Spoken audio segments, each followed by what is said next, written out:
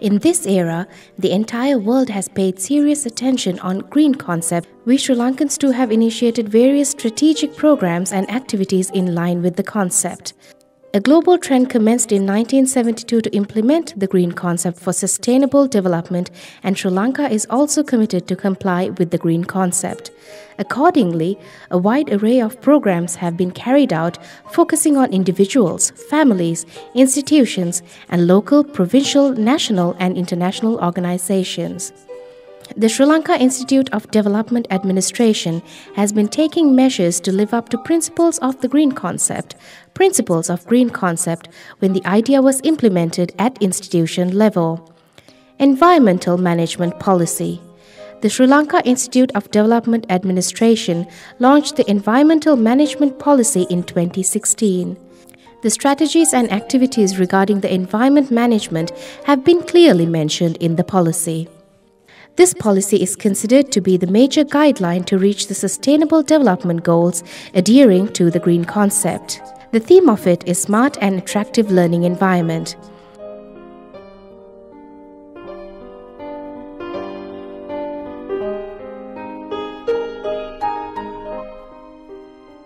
An environmental symbol created focusing environmental conservation has been introduced to the SLIDA.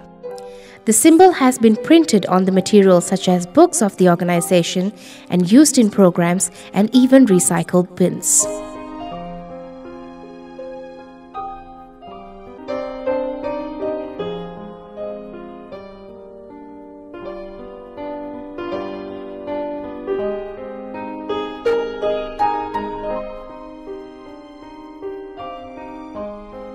The green garden is replete with trees and plants, including different varieties of vegetable plants, fruits and flowering plants that add an extra beauty and cooler atmosphere. The huge trees, beautiful flowers, and trees full of fruits give a strong impression and spiritual relaxation to the people who visit the garden.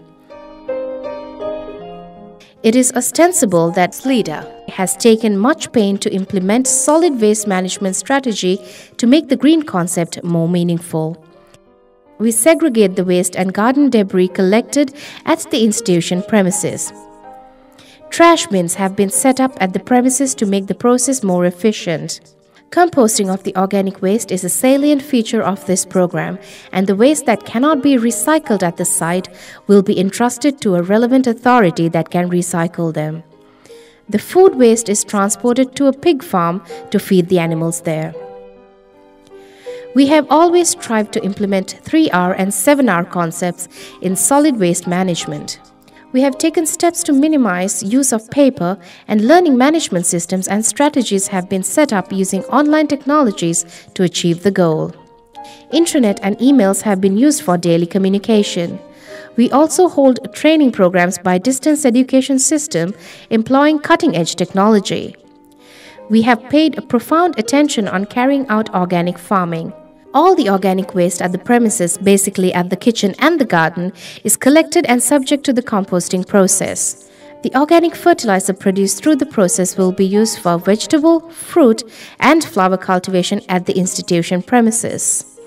We have also given thought on water conservation as well in line with this program.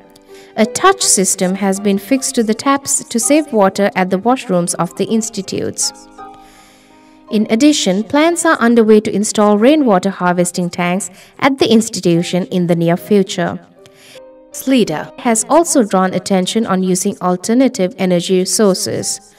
We have already installed 278 Canadian solar panels. The solar panels generate 94,392 kilowatt-hour of electricity. The solar panels generate 94,392 kWh of electricity annually and added to the national grid. SLIDA is a leading training institution that trains the government officers on environmental management and sustainable development often. SLIDA works as a national training institute for government service in Sri Lanka. The government of officers belonging to a spectrum of staff officer from junior level to senior level get trained at the institution, and it's a venue to keep updated with the latest knowledge. SLIDA also encourages the government offices to be sensitive on the environment issues in their activities.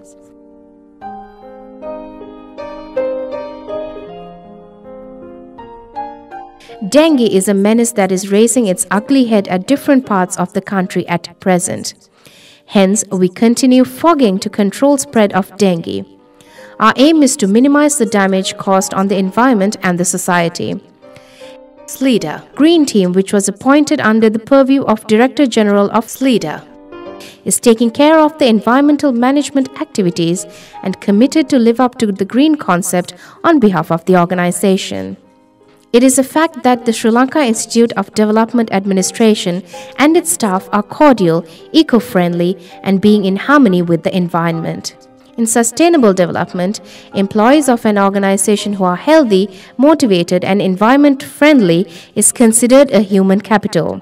In sustainable development, employees of an organization who are healthy, motivated, and environment-friendly is considered human capital. SLIDA is an outstanding state institution that is replete with such a human capital.